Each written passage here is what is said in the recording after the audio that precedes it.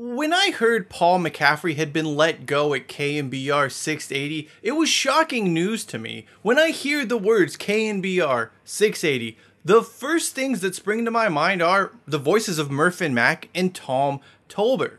Of course, my relationship and just my enjoyment of sports talk radio goes way deeper than that. Being born and raised in Sacramento, California, Sports 1140 KHTK was a huge part of my evolution and education as a sports fan. So much so that I would even go on to intern at the radio station back in the day. That was quite an experience unto itself. Another story for another time, perhaps. Even then, my sports radio listening area didn't contain itself to Northern California. As I grew up and I got to have more experiences and travel up and down the West Coast, I was introduced to all new stations, all new hosts, all new characters, all that good stuff. In fact, some of my favorite personal memories are just the road trips I would take going up and down the West Coast listening to sports talk radio. You haven't lived life until you find yourself scanning radio stations hoping to find someone local talking sports while drinking a pumpkin pie milkshake in a Newport, Oregon Artic Circle parking lot. Artic Circle, criminally underrated only because it is in the most random locations across the West. From Blaine, Washington, way up in the north, to Chula Vista, way down south in California. Sports talk radio in the West, man, it was a weird, wild, and wonderful thing that we should all just celebrate and appreciate. Some of my earliest childhood memories are actually listening to 1380 The Score in Sacramento, a radio station that has long since died. I don't even know what happened to it. Just one day, the sports talk stopped. That wasn't enough to deter my passion for sports talk. As I grew slightly older, I found myself just wanting to go to bed with the radio turned on to a sports talk radio station. This is probably why I still sing out the stingers for one-on-one sports and the Sports Fan Radio Network. Anyway, during the day, my sports talk radio options were limited to 1140, Hot Talk 1140, and then Sports 1140, and KNBR 680. Well, that was the truth, at least during the day. You never really knew what signals would be available at night. There was definitely a week in early 2002 when I got some sports station from Winnipeg, Canada. Of course, the second the sun came up, the feed transformed into pure static, but man, was I excited to be listening to the best Winnipeg sports talk had to offer. As I got older, graduated high school, and began traveling more, my love of sports talk radio, it only grew. I lived in Seattle for a hot minute in the 2000s, and man, I got super into KJR 950. When I traveled down to Southern California and heard the Petros and Money show for the first time, I was blown away by just how good those two are. I know Petros Papadakis, he's not everyone's cup of tea, but I really enjoy him, even if his work on Pros vs. Joe wasn't always the best.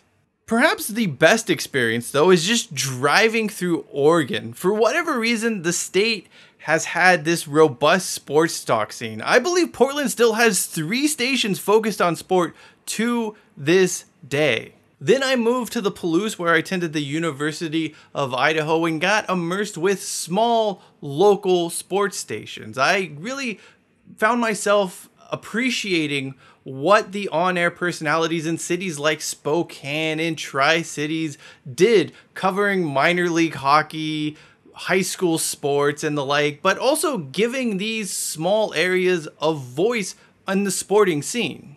Up and down the West Coast, there were small stations with maybe 1 or 2 local shows that really were just part of the sporting fabric of the community it represented. These are some of my favorite stations to listen to if you just happen to be driving through the right place at the right time and manage to catch one of these. They're really just a fascinating look into the local scene from a sports standpoint, at least.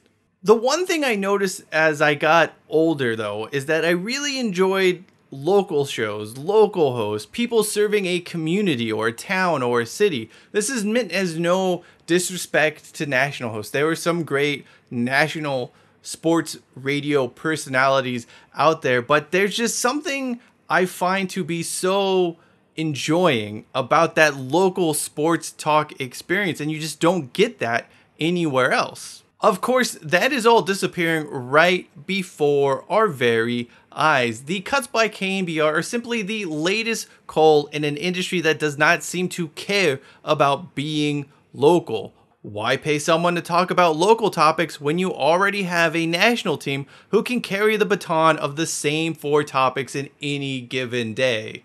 Ultimately, too many sports talk radio hosts at the national level have just become caricatures of themselves. They are just a funhouse mirror version of the on-air personality they had at one point been in their careers. And a select few have just sold out entirely. I mean, fair play to them, but there's really no coming back from that. With this greater emphasis on budget cuts and national hosts, we've lost something truly special and truly amazing, especially out here in the West Coast.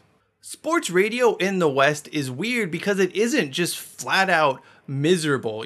At the national level or even backies, there's very much the mindset of it bleeds, it leads. Everyone wants to cry or be angry about something when it comes to sports. On the West Coast, things were always oddly positive. Maybe positive is the wrong word.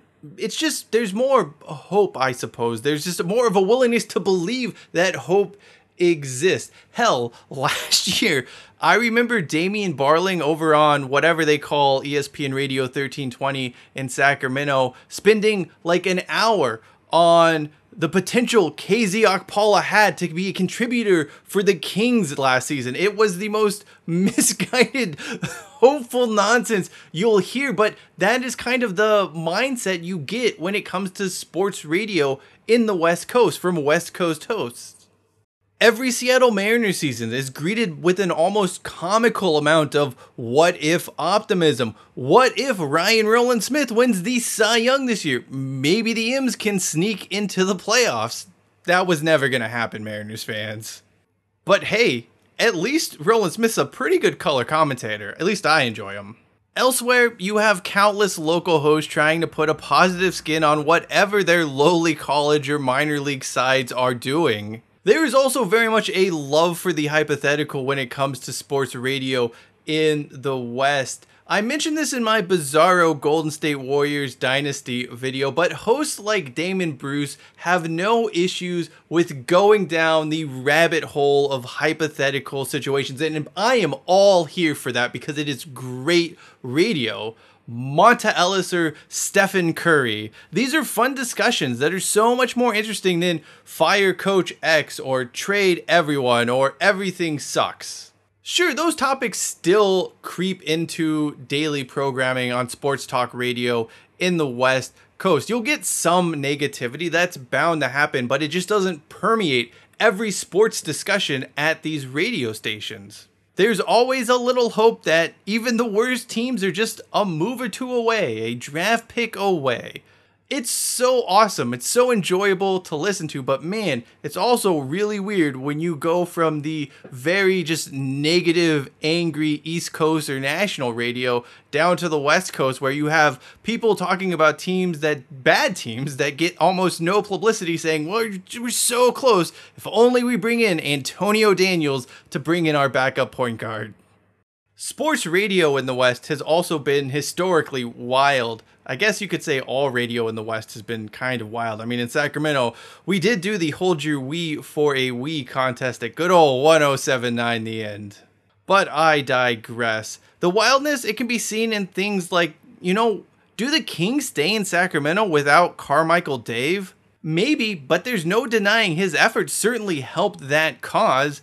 Then you have guys like the former host of Blind Date, Roger Lodge, forging a pretty successful sports talk radio career down in Los Angeles. Only in LA, I suppose. Not everything is pretty though. Mitch Levy got popped in a prostitution sting over in Seattle. That one really stung, at least for me personally, because I was a big fan of Mitch in the Morning and Mitch Levy's work on Sports Talk Radio, and he hasn't really been able to come back from that.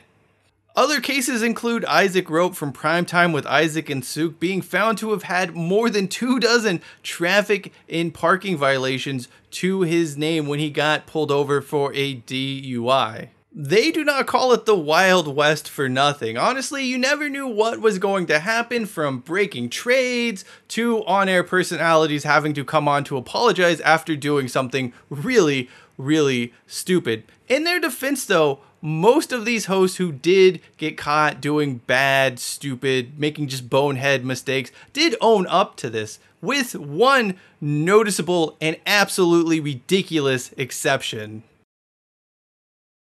Grant Napier aside, it does not get any better than sports talk radio in the West. From the 50,000 watt flamethrowers to the small, locally owned radio stations that are just trying to survive in a challenging climate. This rich tapestry of talk was so wonderful in its heyday. You probably didn't like everyone who was on the air locally. That was essentially a given. But you still had to respect the craft and approach of just being able to partake in local sports talk. There was something just simple and enjoyable about having something for your market, your team, what you cared about as a sports fan. Sports radio in the West, it wasn't mind-numbingly loud, it wasn't relentlessly aggressive, and it wasn't painstakingly repetitive. Even the braggarts and the douches were at least somewhat tolerable. Ironically, this is perhaps its downfall. Loud, aggressive, and repetitive is apparently what sells in the world of sports talk. This is undoubtedly bad news for us out west. Sure, you do have local content creators and you have podcasts, and there are things filling the gap and doing a good job, but it's just not the same. Live sports talk radio is a connection to the world. It's a connection to the here and now. And importantly, sports talk radio, when done right, is an art form. And yet we are losing that connection and losing that art form, with more local hosts being let go in exchange for cookie cutter national programs. It's a damn shame that one day in the not too distant future, people won't know the struggles of driving through the Oregon High Desert, California's San Joaquin Valley, or the Washington Cascades, fumbling with the radio dial in hopes of finding a local sports radio station. Lord knows I have sat through 80% static just to get that 20% of audible sports talk from a local host. And you know what? I wouldn't trade that for the world. Sports talk radio in the West is clearly not long for this world. As much as that saddens me, as painful as I find that reality to be, it's also one I've begun to accept begrudgingly. This isn't a fight I'm going to win. It's not a fight we're going to win. That doesn't make it any less sad, and that doesn't change the fact this is certainly not for the betterment of the sports talk radio scene, of the sports content production scene. It's just the landscape is going to be so much worse off without that local West Coast sports talk. Our voices, our outlet out west, has been deemed to be, well, unnecessary.